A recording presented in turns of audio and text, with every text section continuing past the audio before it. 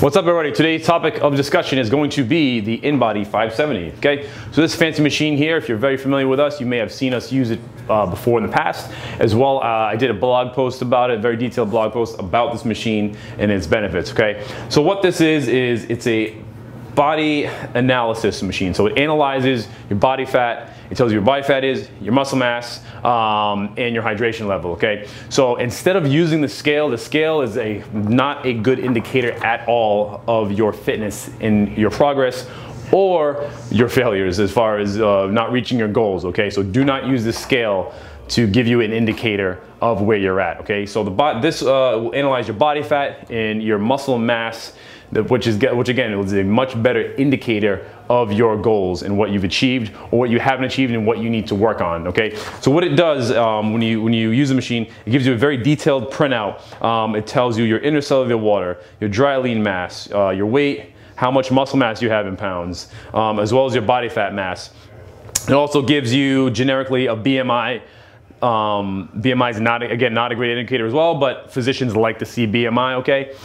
So they just put that in there kind of as another key for reference. And also one thing that's really cool, it gives you a segmental lean analysis, which gives you a breakdown of how much lean mass you have on your extremities, so your arms and your legs, as well as your trunk. So you can kind of track any imbalances there, okay? Also a very, very crucial part, it gives you how many calories your body is currently burning, giving all these numbers at rest, okay? So a day of rest, meaning you're not sitting down all day, but a day where you're not exercising. So it kind of gives you your calories for the day in order to maintain all these numbers where you're at. So that way you can adjust your calorie intake much more accurately, okay?